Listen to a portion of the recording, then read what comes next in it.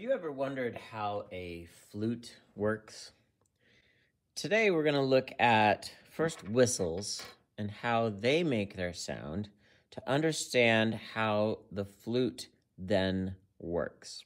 So we are looking at a train whistle, and a regular whistle, a flute, another flute, and a panpipe flute. I also have a water bottle. Here we go. The basic sound for a whistle is made because the air is cut. As the air goes in the whistle, it comes across an opening that cuts the air. Some of it goes up and some of it goes down. When that happens, it causes spinning, and this circle shape of the whistle is a nice example of it. That spinning of the sound is what causes the sound to make waves.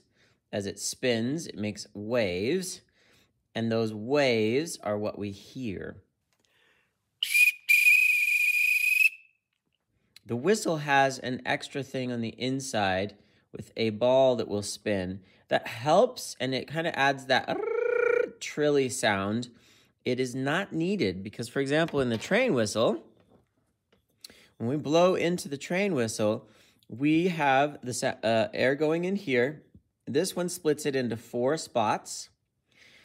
Those spots come and have 4 separate spaces that it cuts the sound.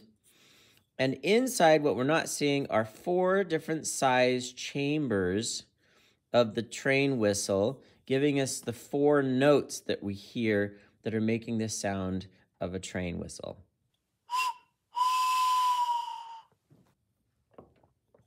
We take that to the flute, with the sound being cut in an opening as the air goes in, and then the flute is a certain amount of length.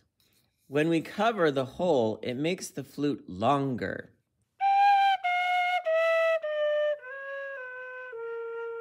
Making the flute longer changes its notes. The panpipe is a nice example to see how that works. It's basically a whole bunch of little flutes put together into one place.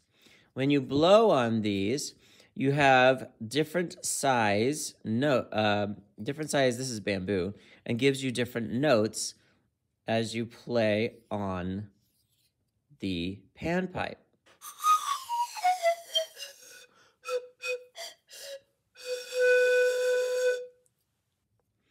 Having the air cut across, then having different lengths, is much like a water bottle. Taking the water bottle and blowing across the top of it will create notes.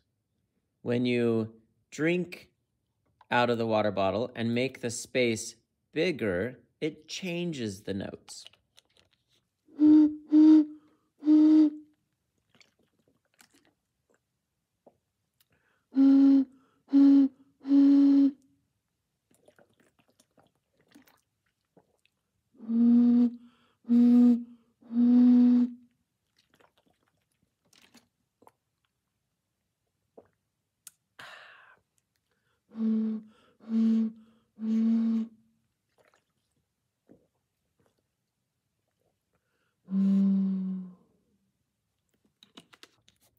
Our modern flutes are much like this.